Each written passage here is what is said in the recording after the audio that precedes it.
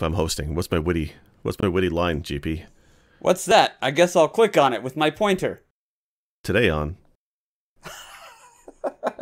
Let's not use that. That was so bad. No, that's fantastic. We're totally using that. All right, cool.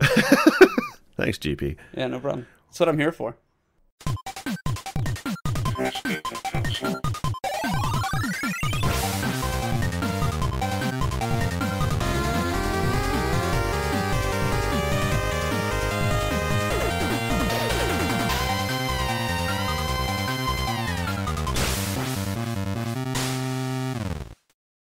Welcome, everybody, to another episode of Press B to Cancel, the greatest podcast you'll listen to until those other guys come on. Anyway, I'm Sick Jake, your host this week, but never alone. No, sir. I'm joined by two wonderful people this week. First off, I'm joined by GP of the newly restarted Retro Therapy. How you doing, GP? I am relieved. I can't tell you how wonderful it is to know that the voices that you hear actually belong to real people. So I'm glad to be here. Outside of the ward. Anyway, I've said too much. When multiple recordings is the validation we need that we're not insane. I like it. Also here, but not insane, Sinistar, longtime supporter of Press B and all of our channels, and also started streaming again as well. Sinistar, thanks for coming back. I am happy to be here. And sanity's in question, but we'll go with it for now. Well, you do have kids. This is true. All right. Well, everybody, this week we're going to talk about something.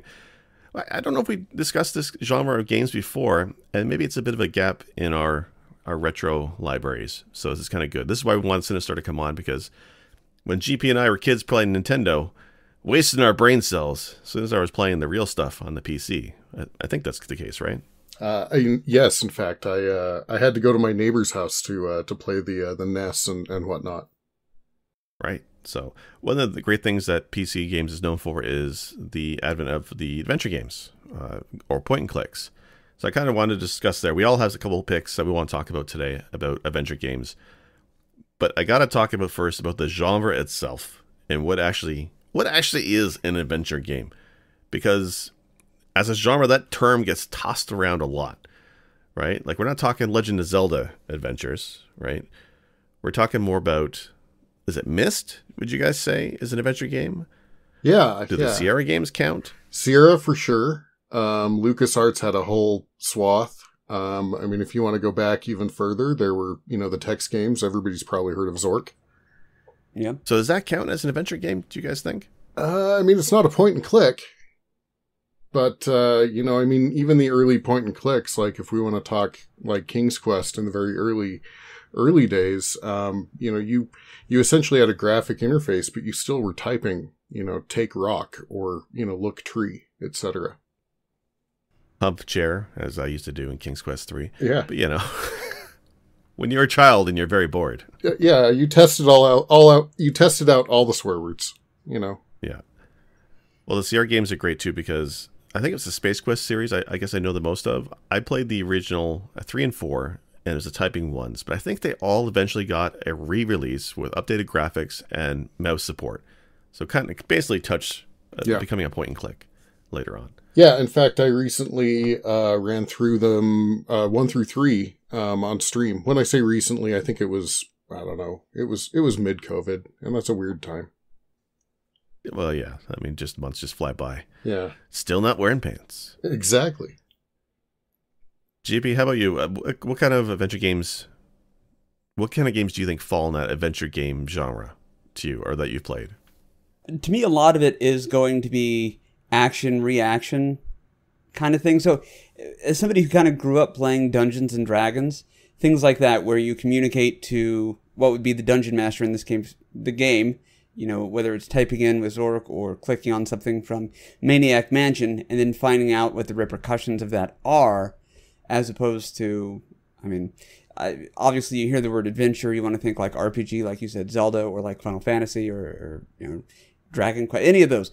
But no, I think I'm going to go ahead, do the action, and then wait and see what the outcome is, and then, react, or in my case, reset. All right. So yeah, the D&D model. The D&D model, okay. Yeah. I think for me it was always I guess, the story, right? Combat may or may not be a factor, but there's usually some kind of light puzzles, and it's a story of the narrative that is the focus of the game. I think that, to me, is the adventure game. And I think for games like Myst, right, or Adventures on Monkey Island, or what it's called, right? I guess it's point and click, but it's a story that drives the experience. Yeah, absolutely. Sure. Yeah, I wanted to kind of touch. You brought up, RPGs, role playing games. That genre, when I was playing, early computer RPGs, it was a very niche genre, right? I mean, you knew when it was a role playing game. Now with things like Skyrim, all of that, like, it's a lot of the lines have blurred. Right. Even, some of the shooters now, you have, leveling and abilities and stuff that get added. So, you see the tag role-playing game thrown around a lot, but you see action, but you don't see adventure so much thrown around. It seems to have kind of not bubbled into everything else. It's interesting to say about the RPG kind of mechanics getting blurred into various genres, because there's a game I never played before when it came out, but I got Game Pass again. There's that $1 deal for 3 months. And I always want to try Sea of Thieves. And they just got an update with Pirates of the Caribbean stuff in it. So I've never played it before, and I just played it this past week for about a dozen hours. And my first reaction to that was, I thought this was an RPG. I thought there was like loot and stuff, like stats and stuff. And there's loot, but there's no skills to upgrade in Sea of Thieves. There's nothing that unlocks, really. It's all cosmetic. Right. And it's not the RPG I thought it was. It's really just an adventure game, right? The gameplay is just the mechanics, the sailing. That's the game. So it's kind of interesting that I assumed it was an RPG, right? Without even playing the game. No, that brings up a great point, because I played Sea of Thieves when it was first released, and thinking about it now that you've mentioned that, yeah, it probably would be closer tied to an adventure game than to an RPG. Yeah. Yeah. Like even the puzzles in that game, right? Where it's like finding gems and statues and stuff and moving columns around. Like it's very adventure-like, right? Right. All right. But that's far too modern. We're a retro podcast, mostly. Yeah. How about Sinistar? How about we start with your first pick then? What was an adventure game that you brought to the table? Yeah. So I brought two. I'm gonna probably start with Sam & Max Hit the Road. I'll save my second, cause it's my favorite adventure game for later, but, Sam & Max Hit the Road, one of my absolute favorites. One of the things that I absolutely loved about, point and click, whatever genre we're calling it, was the humor that they brought to a lot of it. And, right. And that kind of culminated, Sierra had some humorous, you brought up Space Quest, which obviously had a lot of humor, but they also had some very serious titles. Police Quest was a very serious title, etc. But Lucas, I love that one. Oh yeah, other than if you forget to walk around your car, right? I don't know if you remember that mechanic. Your car would blow up if you drove off without walking around it. But and I think I'm being a little extreme on that. But no, so Sam & Max was a LucasArts genre title. GP already brought up Maniac Mansion, which was another LucasArts. And so for me, LucasArts, while they had a few serious titles, they really culminated kind of that humor. So the story behind, or I guess the history behind Sam & Max is a gentleman by the name of Steve Purcell, who actually created a comic strip. I think it was called On the Road or something like that. With the same characters? Yeah, it was Sam & Max. They were freelance police. One of them is a anthropomorphic dog, and the other one, as is kind of self-described, is a hyperkinetic rabbity thing. And then LucasArts actually hired Steve Purcell to come in and be an animator, and as part of it, he brought his property, Sam & Max, in, and they made a game from it. And yeah, and it's just one of those, like the absurdity, it's all over the top. Some of my favorite things are at the very beginning, not to, spoiler warning, a little bit of a spoiler warning. This happens in the first 5 minutes of the game. During the intro, they take out this mad scientist who turns out is a robot and his head's a bomb. As you do. Yeah. Exactly. And they get into their, freelance police office, and Sam or Max says, I don't know if something's going on, if they're, ticks burrowing into my brain or something, but I hear a ticking. Sam says, oh yeah, we should probably dispose of that bomb. And they throw it out the window and they say, wow, I hope nobody was on that bus. And the other one says, yeah, at least anybody we know. And so it's that level of humor. Right. And then the kind of the premise of the game, you get called by the commissioner, as the freelance police. You are called to go investigate the disappearance of a Bigfoot from a circus. Okay. And Trixie, the giraffe-necked girl. And that's kind of where it starts. And I love it because it continues into their kind of, I think they have a tie to some real landmarks. But you travel around the U.S., things like the biggest ball of yarn. There's another one called Frog Rock. In fact, if I remember right, Steve Purcell, or one of the creators, remembers as a kid going to Frog Rock and thinking, this doesn't really look like a frog. And so, but it's great. You travel around the U.S. It was one of the early kind of voice acting titles. Well, what year did this come out, actually? This came out in 93. Okay. Yeah. And everything that LucasArts did for a long time, and I may be misquoting here, it may have been the entire run, but they built an engine called Scum, which was famous. The scripting engine for Maniac Mansion, basically. And they just expanded it. And so that's kind of the rundown to Sam and Max.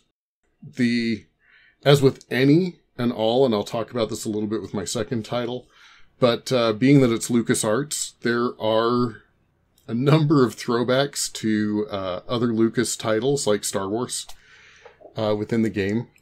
But yeah, I don't want to give too much away because it's well worth playing. Yeah, this is one where, I've heard of Sam Max, the characters, for years, but I never did play. Honestly, I didn't play a lot of these adventure games, and I feel like I really missed out on the LucasArts stuff because I was watching someone play Monkey Island, for example, and it's funny, right? The characters are great.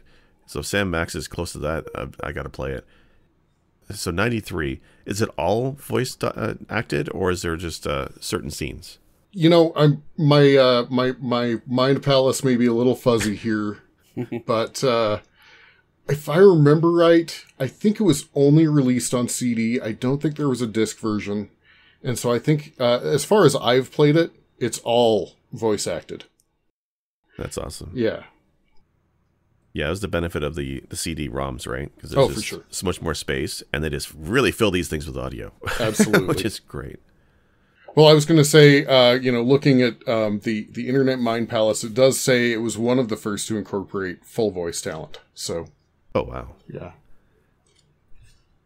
Yeah, because if I'm not wrong, I think it was Maniac Mansion didn't have music, I think, for example, when it came out on PC. It wasn't until the NES version that got the soundtrack. Oh, that's interesting. I think so. I got to check that out. Yeah. GP, have you heard of Sam Max? Yes, but mostly it's like 15 minutes ago. Just today. Fantastic. No. And I gotta apologize. I kind of misunderstood the assignment for the episode. Like, I'll bring some heat and some good points, of course, but I'm mostly here for the ride now with you and Sinistar. So consider me part of the audience that can just interact and throw in a couple of things here and there. Absolutely. It's all right. I'm so sorry. Well, that's the thing. So maybe you'll feel better when I give my pick, because, like I said, this genre is a strange one, right? It's very... When you drill it down and think about it, it's a lot more expensive than we think about. When we first mentioned point and clicks, right, only, at first I wasn't thinking Sierra stuff, but I think it definitely applies. I wasn't thinking Telltale stuff, but I think it applies. Like this is a genre that's been around for decades, and it's really evolved over the years. And sometimes those lines get blurred, but that's interesting. Now I'm second guessing myself on the PC Maniac Mansion soundtrack, so I could be wrong. So feel free to tell me I'm wrong. On Twitter at Press Me to Cancel. if I remember right, and this is, one of the things that my brain does incredibly well is Cole's knowledge that, is old.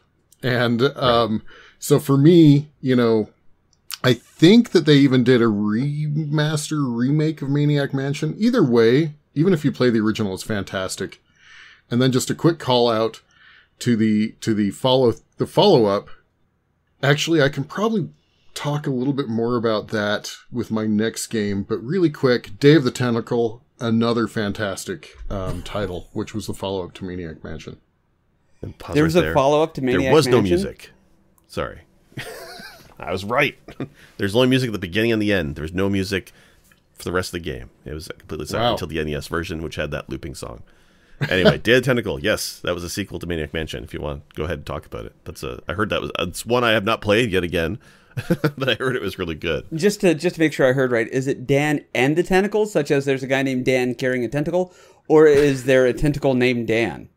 It's Day of the Tentacle. Oh, I'm sorry. I said Dan. I meant Dave. I'm so sorry. But it's neither. I was wrong on both counts. Day of the Tentacle. But you do bring up, you said, is it a tentacle named, it is there is a tentacle that is kind of the main bad guy. And, by the way, if I can call myself out a little bit here. Yeah. As you know, I'm a huge Mr., fan. Right. Day of the Tentacle runs fantastically on the Mister, and especially if you have the MT32 Pi stuff, because it does have that MT32 audio. And so at some point I'm going to play through that on my stream. But yeah. Was it a CD game or a disc game? And it was a CD game because it also is a full talkie. And that runs fine on the Mister? Uh-huh. Yeah, in fact, I really need to get into that core. Like I love a Mister, but I've only touched the surface of the PC stuff. I really need to get that DOS core up and go. We'll talk. Yeah. No, Day of the Tentacle. That's awesome. Great. So the whole premise behind Day of the Tentacle was they kind of wanted to make it. What was it? That you were in one of the old cartoons. Like you were kind of the bumbling, almost Scooby-Doo style. Going through the house, trying to figure out, but also, when I say Scooby-Doo, it's kind of like everybody was Shaggy of a different type. Okay. Like nobody there is really constant stoned. Well, there is definitely one character. Is this a hentai? Because I might have seen this. That's wrong kind of tentacle. Yes. Okay. Yeah. Okay. So no, it's not. So no, I haven't. Okay. That's fine. Yeah. But GP, if you played Maniac Mansion, definitely suggest Day of the Tentacle. Well, okay, so here's the thing. I've played the opener of Maniac Mansion. I don't want to. I'll have my time in the sun here in a few minutes. I want to keep listening. Well, I need to go replay Day of the Tentacle because I don't remember enough to kind of go into that one. But it is on my list, and as I mentioned, it runs well on the Mister, especially with the MT32 add-on. Interesting. Yeah, I'll have to check that out. For Sam Max, real quick to go back. Yeah. Is there puzzles in this one? Yes, there are. They're not the most difficult of puzzles. I mean, it's that adventure genre puzzle where it's, there's a couple puzzles where you have to combine a few items and then use them in the correct way. There are some, spatial puzzles where you need to move from one area to the other, stuff like that. But yeah, there are a few.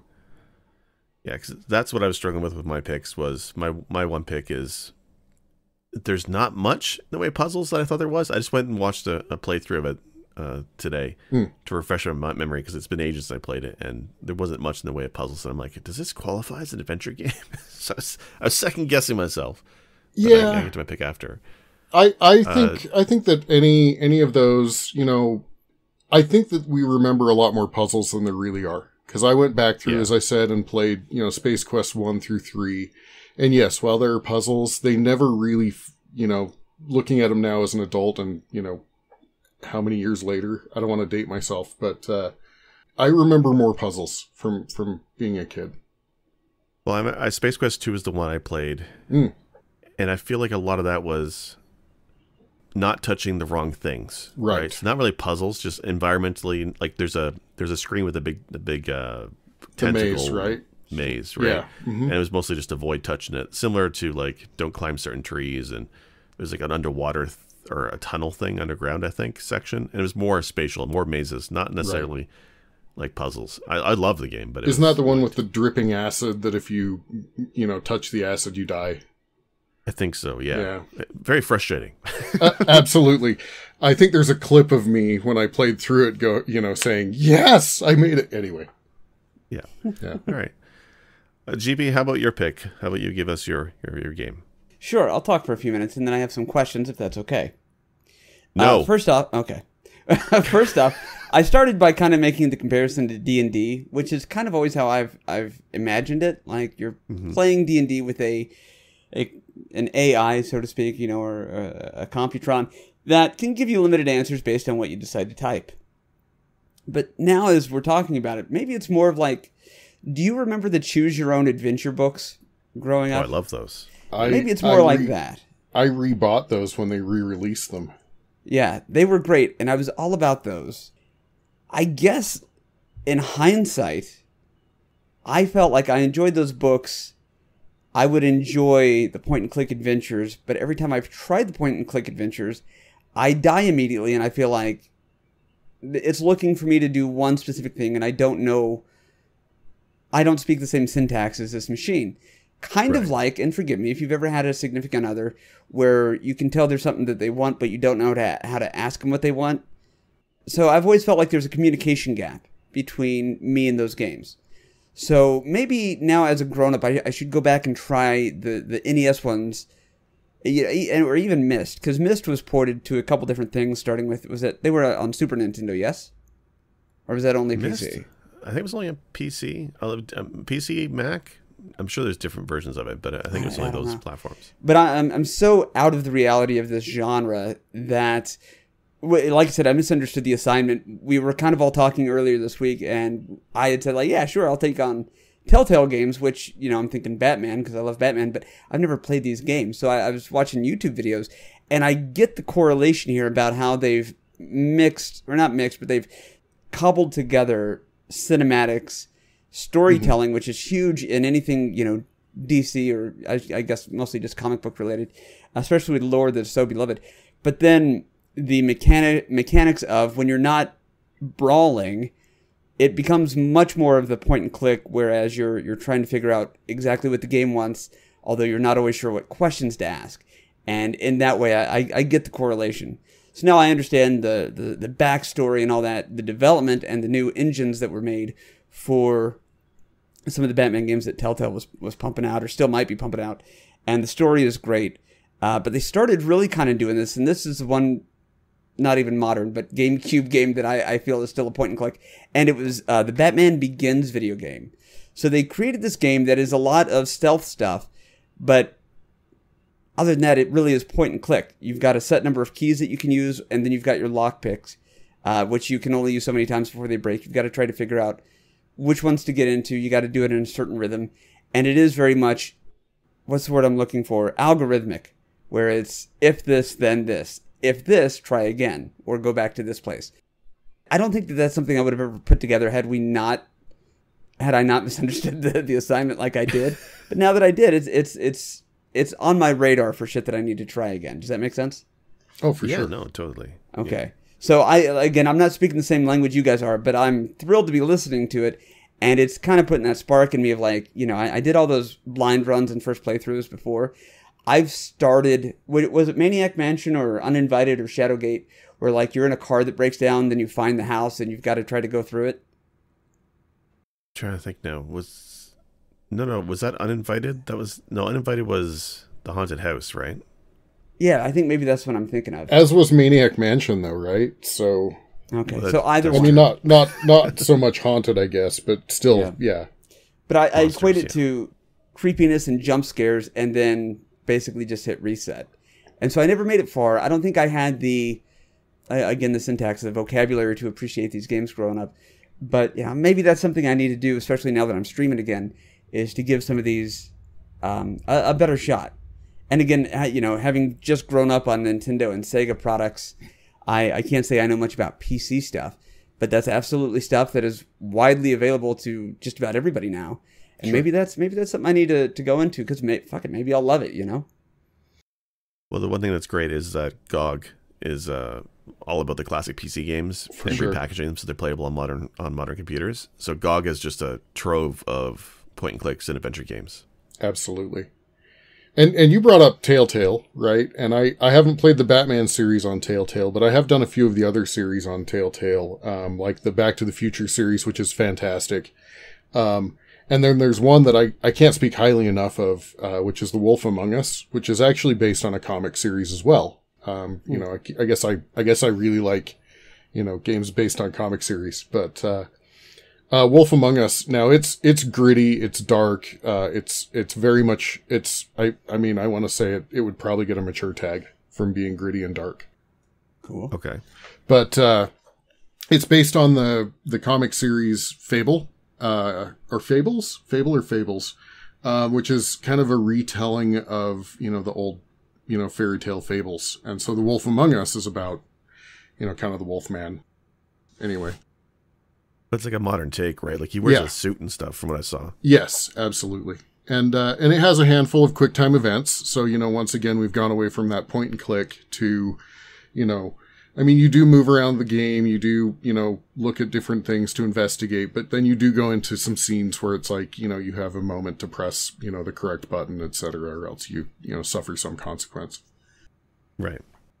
Yeah. I don't think I played that one. I played the first Walking Dead episode, and I always meant to go back when they were finished, but I never did. Right. But the one thing that struck me weird about that one is you're given choices as you play through the episodes of Telltale games, and I think it's a thing they do in all of them. But I didn't realize that a lot of the time the choice you pick doesn't necessarily affect the end of the game. It's kind of like a false choice. Is that something that's in Wolf Among Us too?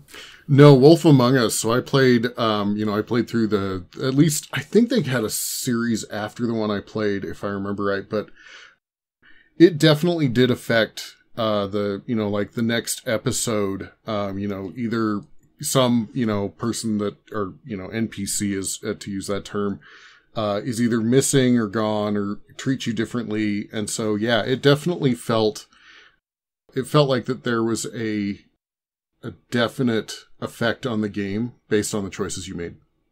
Okay, that's good. Yeah. Yeah, because that's like, when you think adventure games, replayability is usually not part of the genre, right? Right. So to find out that there's actually like a consequence and changes in story to your decisions, that makes it a little bit better that you can go back and replay these. Yeah, absolutely. Yeah, back in the day, you know, this concept of multiple endings wasn't such a big thing, right? In fact, I think there are some games that I didn't realize had multiple endings because it wasn't a thing that did back in the day. Like, correct me if I'm wrong, but doesn't, like, Metroid or something have different endings? I don't remember.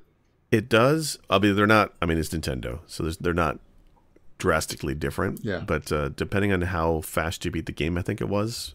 Well, for the Super Nintendo one especially, depending on how fast you beat it, you get a sexier Samus, basically, right? If you beat it under X hours, she takes her helmet off. You beat it under 3 hours, and she's in a swimsuit. Oh, wow. I want to say the Nintendo one was the same, but I'm not quite sure. Samus in a swimsuit. This is something I haven't tracked. Yeah. There's a whole... Well, in the NES version, it's more of a leotard, something you would see in Flashdance. But wait, this begs the question. Wait, Samus is a girl? Oh, funny. Yeah. But I have all those magazines. Wow. My life choices are so much different now. The original pinup girl. Now, Samus is a fantastic character. I love Metroid series, but that's a whole other episode. Absolutely. Right. I'm going to write that one down, though, because that's a good topic. I love Metroid. Okay, so not Samus just as a topic, but the entire series of Metroid? Well, yeah, she's the main part of the series, though, right? Yeah, her and that dude, like the main character that you play as. But Funny. Yeah, Samus is Mother Brain, right? Yeah, well, okay. I'm gonna end this now. So Samus is the Metroid, yes? Yeah. Okay. Uh-huh. Anyway, yeah. Her last name is Kraid, okay? It's Kraid. Samus Kraid. So, quick question real quick. With the classic NES ones, because I went ahead and tried to look up if there were Game Genie codes for these things. 'Cause how would you do that? Are there multiple ways to skin the cat, so to speak? or is it just it's looking for you to do one specific thing? You're talking adventure games now, right?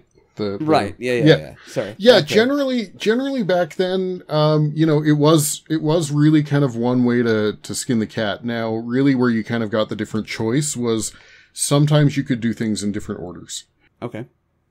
But obviously, like if it was something where you had to combine, not once again, a little bit of a spoiler warning in Sam and Max. There's a couple items. You get one that's the extendable, I guess fire poker thingy, and then you get a Bigfoot hand and you attach them together so that you can go grab things. And so obviously you have to do those in a particular order, and then anything you need to grab, you have to have already done that. But there are pieces of the game that you can do out of order. So that's really kind of where you get your choice. Gotcha. But ultimately, it's. So how is this different than Portal? Portal, not a point and click, I'm assuming, but kind of it is, right? No, it's not. It's looking for you to do the one thing. I mean, it's a point and click in that you aim your first person character and you click your mouse, right? So you're pointing and then you're clicking. I mean, we're back to the idea of, is what defines the adventure genre, because in a lot of ways, Portal could be, construed as, because while there is a little bit of, I guess, combat-ish stuff in Portal, once again, it's kind of a migration from point and click. I could see how Portal could be a first person adventure, right? Well, Portal 2 especially has that strong narrative through the whole thing. Oh, yeah. If it wasn't as so focused on the puzzles, right? Right. If they went further with the story, I think Portal 2 could have been an adventure game in a different life. Gotcha. Absolutely. Okay. Yeah. So again, it's like just all I need to know is that I'm not stupid, that I'm not crazy. I can handle stupid. I could probably handle crazy. Yeah. I think there's a lot of, I think that there is very little, strong genre walls anymore, right? And so, back in the day, like an RPG, as I talked about, you had a party of adventurers, like, whether it's Final Fantasy or Bard's Tale, you had a party. Everybody had stats, you leveled up, you had, you earned spells, it was a form and function genre. And now, I see games that are like, Prince of Persia Sands of Time, titled as an RPG. I was like, that's odd. That's odd to me. No. Maybe I'm going a RPG little extreme. in it? No, I don't think so. But, Okay. I think that there's kind of this idea as well that maybe now an RPG is, hey, you're playing a character, right? I mean, maybe that's part of it too. Right. All right. Well, this kind of ties into my pick then, and I'll give mine. So I was not sure about mine because of the genre and stuff that's in it that's not necessarily a classic adventure game. So it's the Quest of Glory series, right? Which started with one of those your actions type of games and slowly morphed over the different entries, right? To, I guess, fundamentally be kind of an RPG, but it's Quest for Glory 5, which... So I like this game quite a bit. I've only played a little bit of the first game originally, and then I played the fifth one. And I completely stumbled across it by accident. I was at a Walmart, buying socks, as you do, and I skimmed by the PC section of the store because they used to sell PC software for cheap. And I saw a game there. And this is when I was really early in my computing, I guess, hobby. Like I came late to computers. And I saw this game on sale, and it was super cheap, and it was Quest for Glory 5. So I picked it up, and it was a CD game. And I started playing it, and it's a fun adventure, and it's much like Sam Max. There's a lot of dialogue in this game. There's a whole island or a town of characters, and they're all quite unique. It's not just humans. It's kind of like a Mediterranean-themed fantasy world. And there's wizards, and then there's, centurions and Roman guards and stuff, but then a lot of the townspeople are like talking dogs and cat people and stuff. It's just really out there. Like one of the characters is literally a Tauros. He's a bull person, right? It's crazy, but it's kind of like it carries the same story from the original first game in the 80s all the way up to the 5th game. In fact, you can actually, I didn't realize this, but as you played the series Quest for Glory over the last, 15 years, you can actually export your character and import it into the subsequent games, even though they're radically different. Like the first game was total on, like Space Quest 1, type and walk around with the keyboard only, to the 5th game, which was point and click, and, kind of had strong RPG elements to it in a way. But it was neat because there were character classes and skills. There's a health bar. There's inventory. And that's where I wasn't sure if I can consider this one an adventure game. So I was watching through a playthrough again. There is quite a bit of combat in the game. The whole gist of the story is that you're a hero who's come to this island of Marit, and the king has been assassinated. And the council are holding a rights of rulership and calling in heroes to come in and see who's worthy to become king of this island. And you're trying to unravel the story of who killed the king, who's the assassin, and then trying to do these rites, these trials, to become the ruler of the island. And it's you get to put in skills and whatnot, but forget the combat because it sucks. Like, flat out. Like, when I look at this game, but ultimately I decided that it's not an RPG because, to me, in RPG, the combat should be good. Right. Like, it should be the fun part. Right. And in Quest of Glory, the combat is very clicky, and not in that fun Diablo way. It's more clicky and, like, you're just jamming that button so you don't run out of health before the bad guys do. Right. So forget all about the combat. The main part is the dialogue, the wealth of dialogue, the people you talk to, the characters. There's humor there. Like, there's a lot of humor. When you mentioned Sam Max and Maniac Mansion, Monkey Island, they're all known, I think, for their funny bits. And Quest of Glory is no different. There's a lady at the inn, for example, Gnome Anne. She's the innkeeper. She's a gnome. Wall-to-wall puns, right? From having a seat and have these gnome-cooked meals, right? All the comforts of gnome. Obviously, it's like that kind of crap stuff. Or it's just like she tells a story of, like, well, here's your meal. It's garlic, smashed potatoes, and pistachio cream. And then she goes into a story about how the cooks in the back were juggling the garlic, fell into your mashed potatoes and smashed them. The other cook was making ice cream, pistachio ice cream, and it kind of all got mixed together. Like, she tells these funny stories about the food she serves you. And all the characters are kind of like that. They all have their gimmicks, and there's humorous lines throughout the entire thing. And it's a really fun story. Like, it's great. But it's more open than I expect from a point and click or an adventure game, right? Sure. Like you'd mentioned Sinistar for, what's the game we just said? You do certain things in different orders with Sam Max. This game is similar. Sorry. Before you start the trials, you need to basically collect 1,000 coins, 1,000 drachma. So you can kind of do that in different ways. You can steal it as a thief. You can go and compete in the gambling games. You can do some minor, fetch quests. There's all kinds of different ways of approaching this thing. You can go to arena battles and do the gladiatorial combat if you want. You can bet on the battles. But all the way between that is these sequences where you're talking to a whole bunch of characters. There's minor puzzles, right? Things like there's essentially a ski lift. So you have to, like, fix a lever, hop on the ski lift. You picked up rocks through your travels, throw the rock at the lever to activate it to take you to another island. Like that kind of puzzle. Nothing taxing, but there's definitely puzzles there, and just a rich story, and it's really quite good. So Quest for Glory 5 is the one I like. And have you guys probably haven't played it. I don't know, Sinistar, if you might have played this one or not. I played the first 3.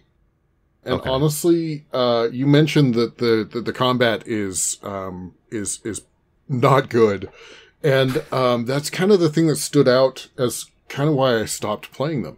Okay. Now that said, I think it also came from, these were released by Sierra.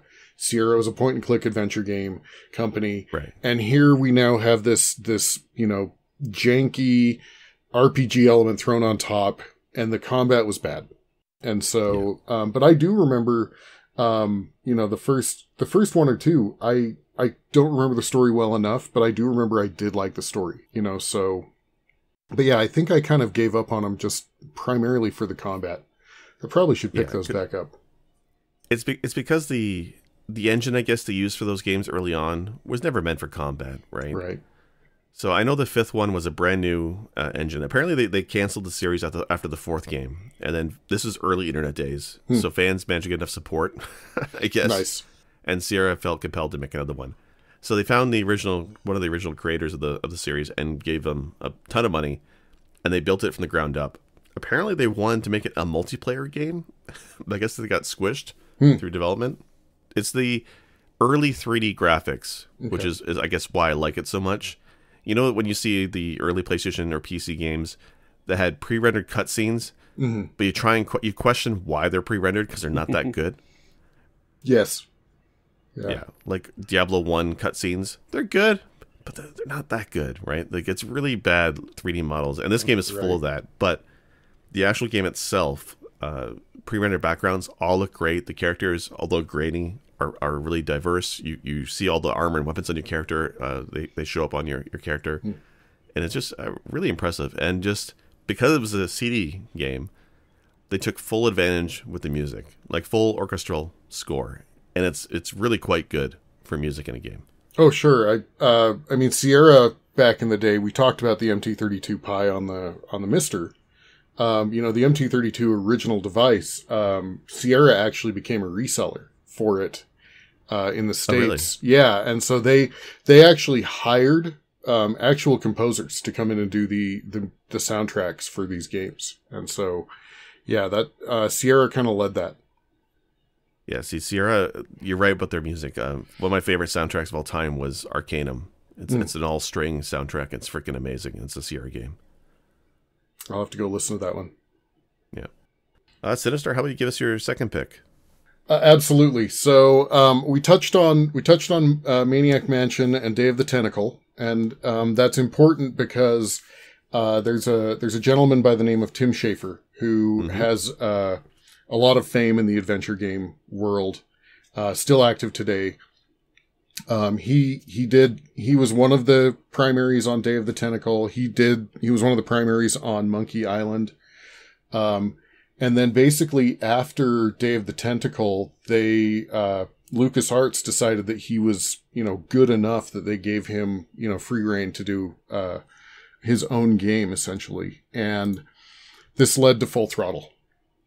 And Full Throttle is, this amazing tale, of a biker gang. And it's one of these, like Tim Schafer talks about, when he pitched this, people were like, so are these going to be, are they going to be, out there beating people up and swilling, alcohol and doing drugs, etc. And he said, no, these are going to be likable, biker gangs. Which led to the main character, Ben, which by the way, once again, LucasArts, they, tongue in cheek, they did the Star Wars, throwback. There's literally the line, Ben, you're my only hope, in the game. As well as a few other things like there. If you pay close enough attention without giving too many spoilers, you'll see, an Empire tattoo, a Rebel tattoo, in the game, etc. But, this was, it took kind of that talkie to the next level. That adventure game talkie. They hired a cast, including Mark Hamill and Maurice LaMarche. Mark Hamill. Mark Hamill plays the main antagonist. Oh, okay. Yeah. And Tress McNeil is in it. So a lot of these people that in fact, Maurice LaMarche, the character that he voices, sounds like the Brain. I was gonna say, because that's how I know him is the Brain, but he's freaking in everything. He's fantastic. Yeah, so he plays, and I can't remember the character's name, Nestor. The character's name Nestor, and Nestor sounds exactly like the Brain. So it takes kind of that level of that LucasArts humor, that adventure humor, so much to the next level. And then this one definitely has a higher quantity of puzzles.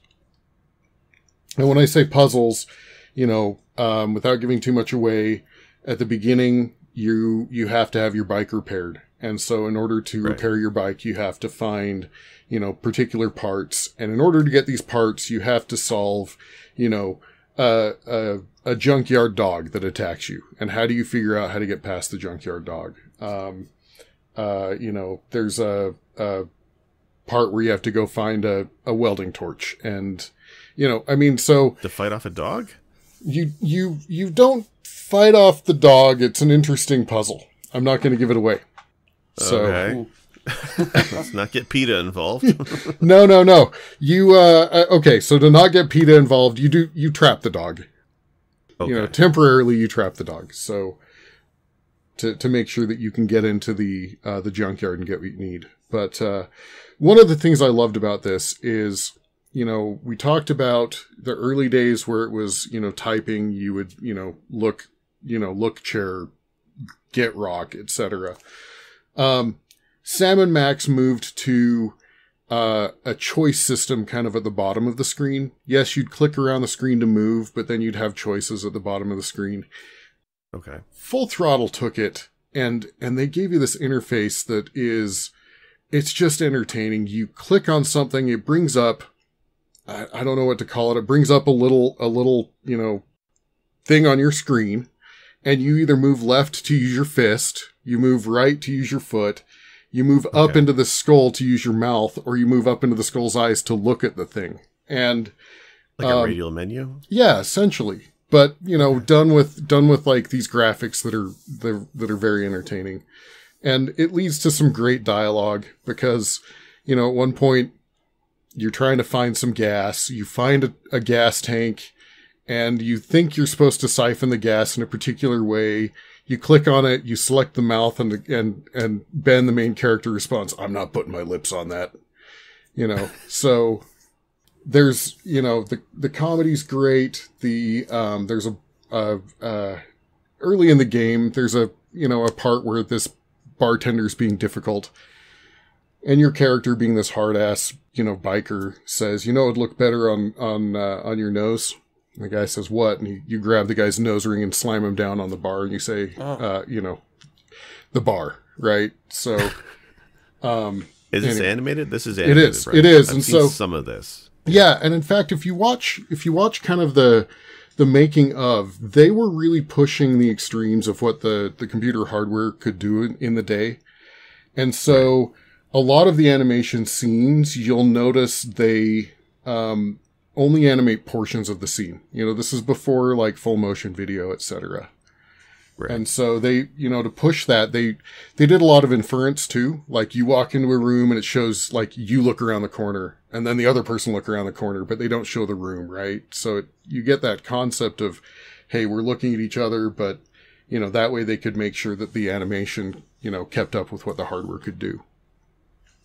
Yeah, from what I've seen of it, it does seem like it really pushes the envelope of using sprites, but making it look as animated as possible, right? Absolutely. Like a car chase scene, and the guy has his head out the car, and like you can tell it's the static car, but the background I think is scrolling, and the guy's mouth is moving pretty animatedly. It's done amazingly well. Like it is like a cartoon, just absolutely like a budget one. But it's I didn't realize Hamill was in it and LaMarche was in it. Yeah. In fact, Hamill and LaMarche are on the same team, as it were, in that game. So they're both part of the antagonist crew. Okay. But, no, it's a great game. And then, kind of one of those, they had their way they could do, kind of push the extremes. If you make it to the end credits, it's well worth watching. There's a haiku section in the credits where it's biker haiku, okay. Yeah. And then a, kind of a tie to, we talked about Tim Schafer, kind of a tie here. He actually wanted to have a scene where the main character, got some mushrooms or something and had a psychedelic experience and you had to play through it. Well, they dropped that for budget reasons. And Tim Schafer kept rolling that around in his head over and over and over again. And that eventually became the game Psychonauts. So see, that's when you said Tim Schafer, that's how I know him as Psychonauts. Although again, my secret shame, I have not played it, but I've seen a lot of footage from the game. GP, have you heard of any of Tim Schafer's stuff? I probably have, but honestly, I don't know. I feel so bad for being so out of the loop on this one. Well, it's fine. Like I haven't played Full Throttle either. I've only just seen people stream it on Twitch. Right. So I mean, I likely have, just not knowing it was Tim Schafer. Yeah. You know what I mean? So he now is. You've probably seen Double Fine Productions. Yeah. That's his company. Psychonauts 2 is coming out. He also did Costume Quest.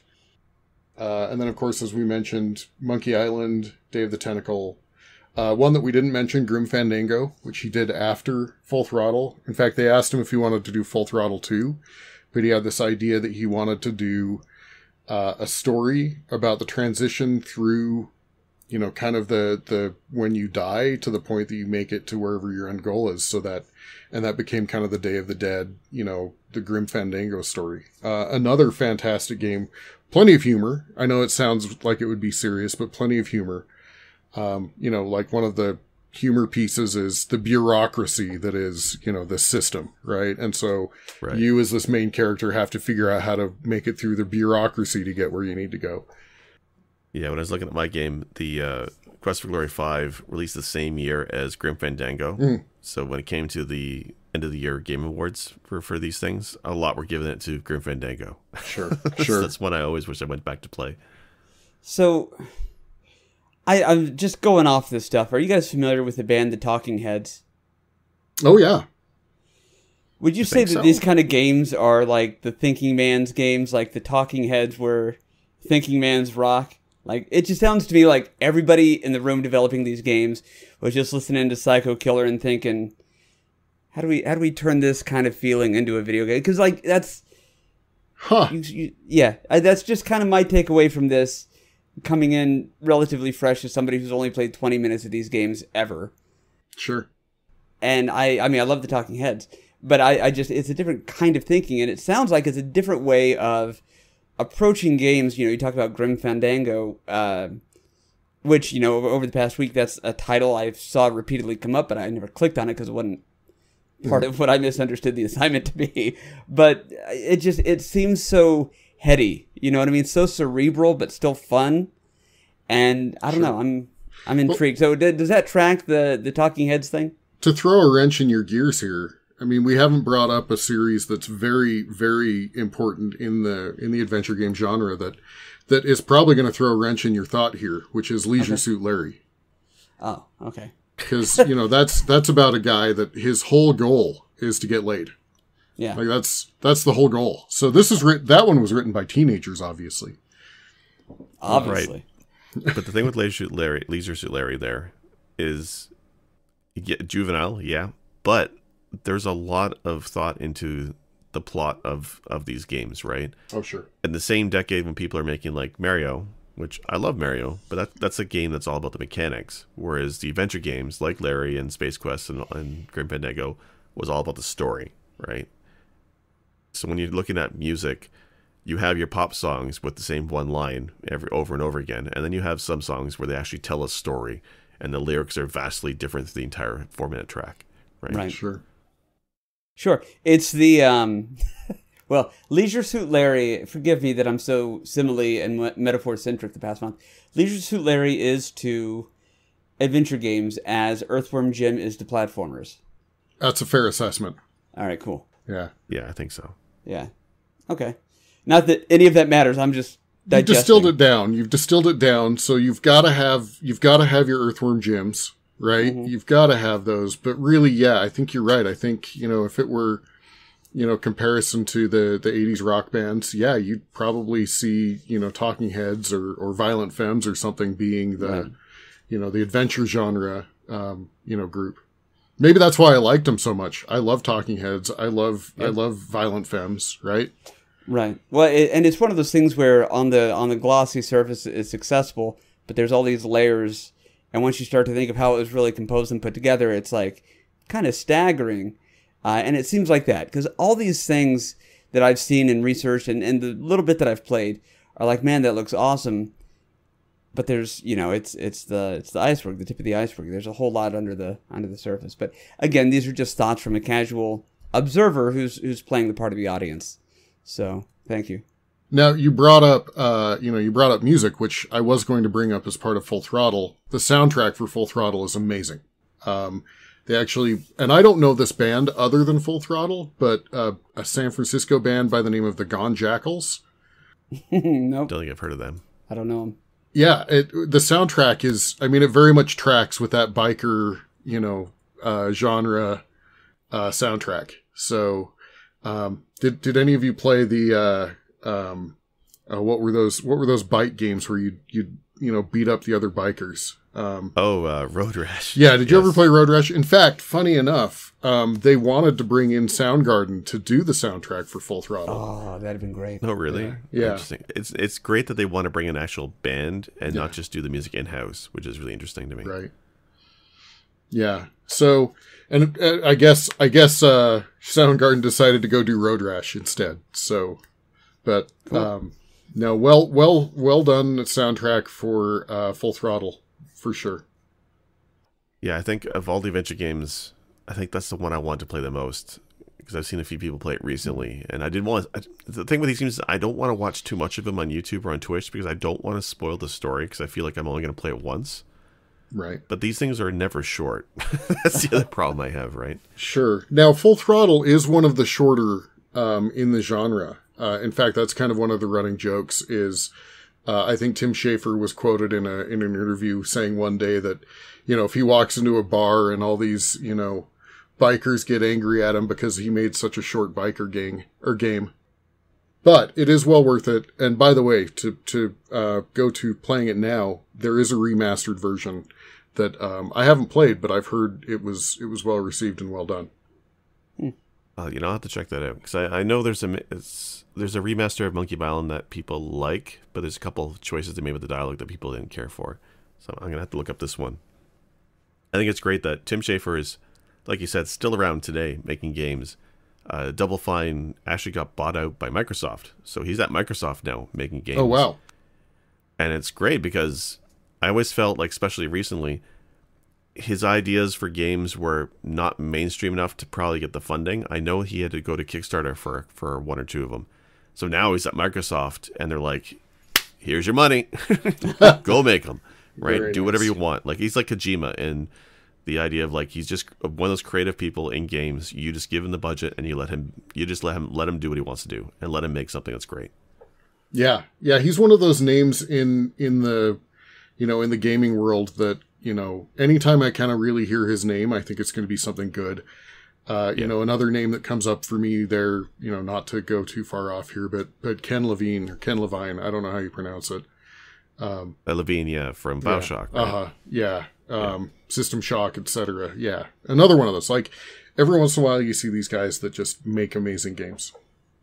Yeah, I know it's neat how there's just there's personality behind these games. I think King's Quest was it Roberta? And I can't remember her husband's name. But Ken.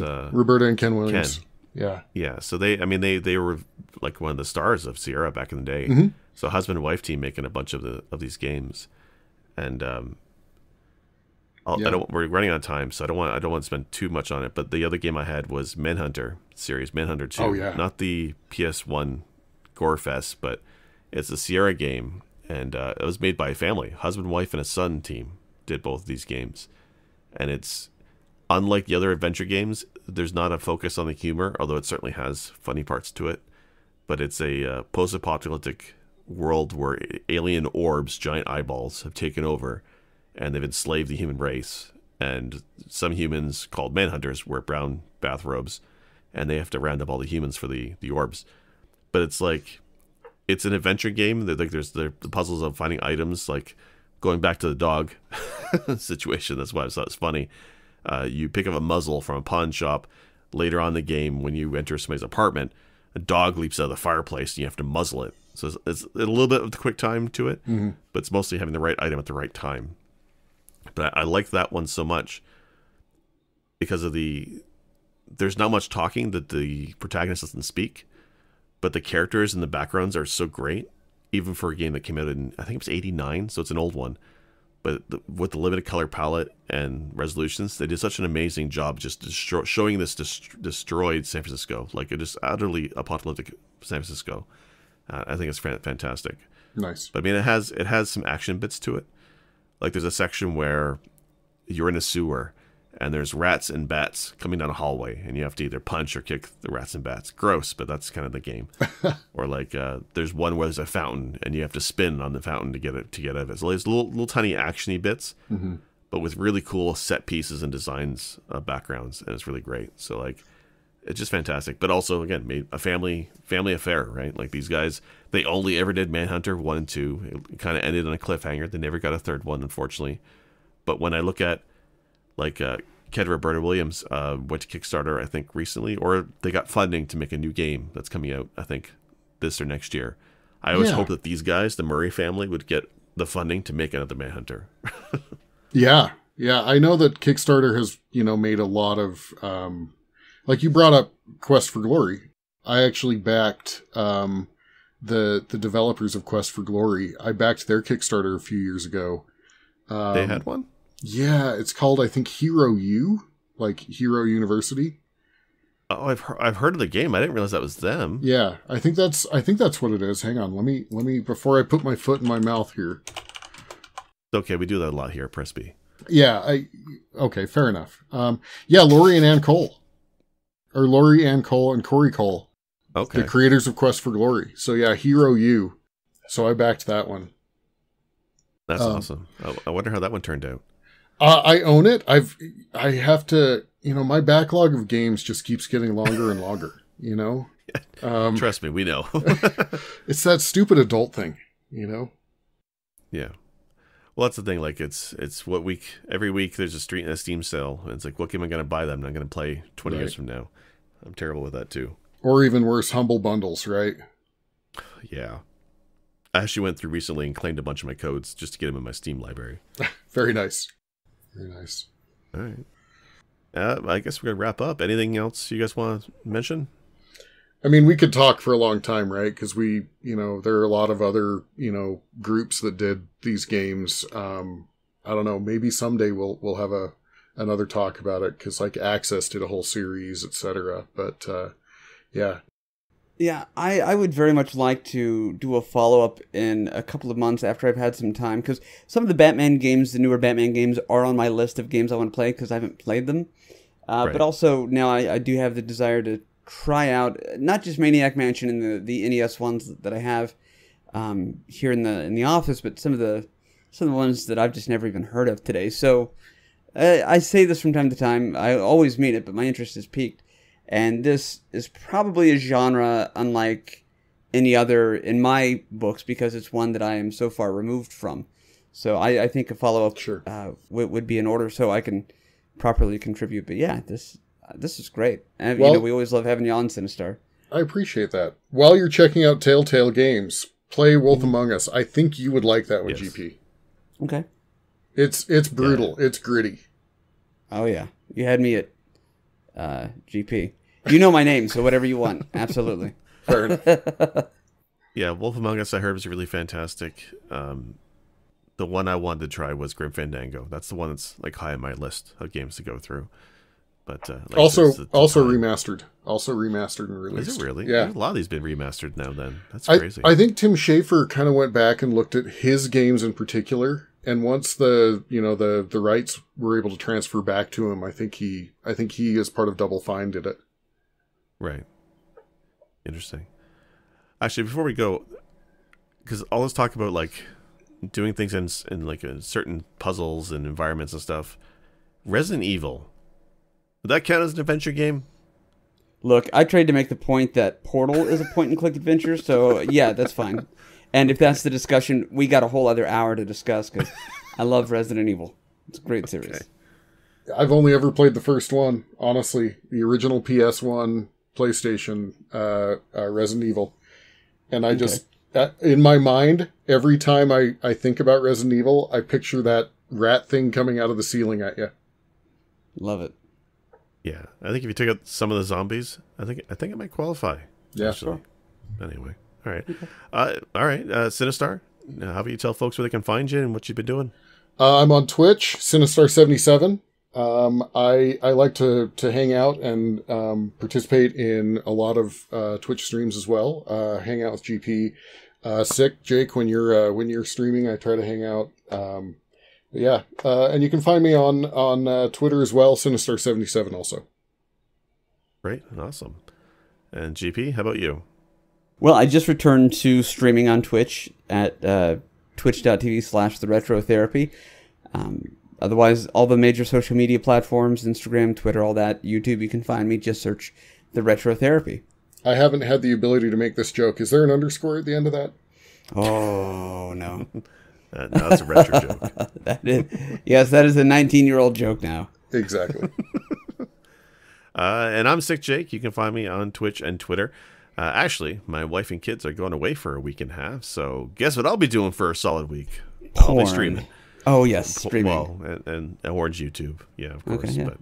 But I'm going to be streaming. I've been doing mostly BizHawk Shuffler. I get a real kick out of getting stuff from the chat and just having the shuffler throw them at me 15, 30 seconds at a time. So Nice. Love it. by the time this episode's air, you'll see that in VODs probably. Fantastic.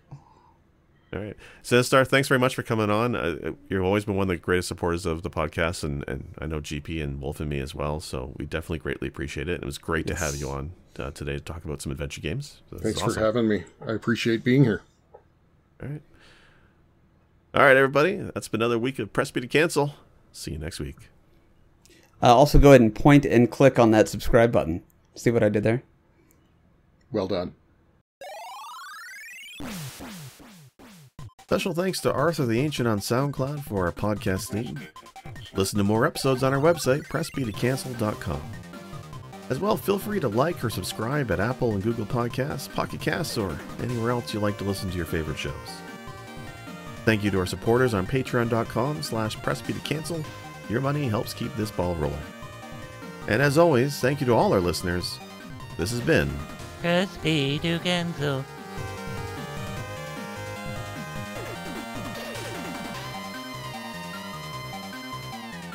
Thank you.